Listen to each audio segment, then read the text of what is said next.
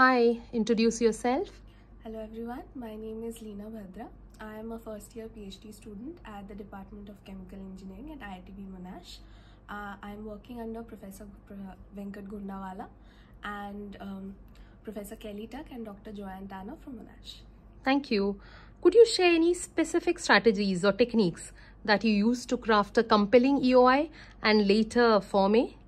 Okay, so the EOI is where you get to choose your project.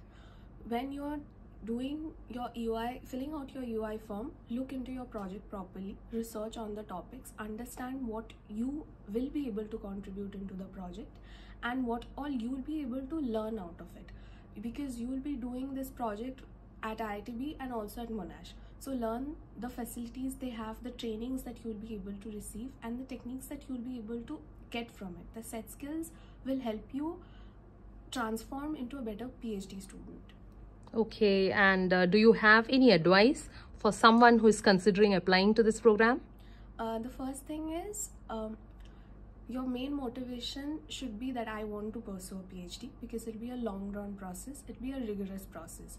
You'll be spending your time at IITB for two and a half years and at 1 year at Monash.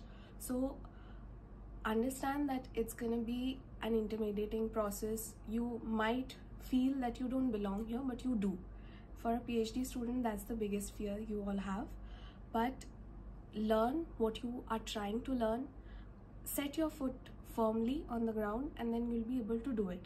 Don't be intimidated by the interviews. Prepare properly for them. It'll be a 4-stage process, but even then you'll be able to do it. So just research your topic properly, understand the question that you are willing to answer through your PhD, what your thesis is going to be. That's just it. Go with the flow. Thank you.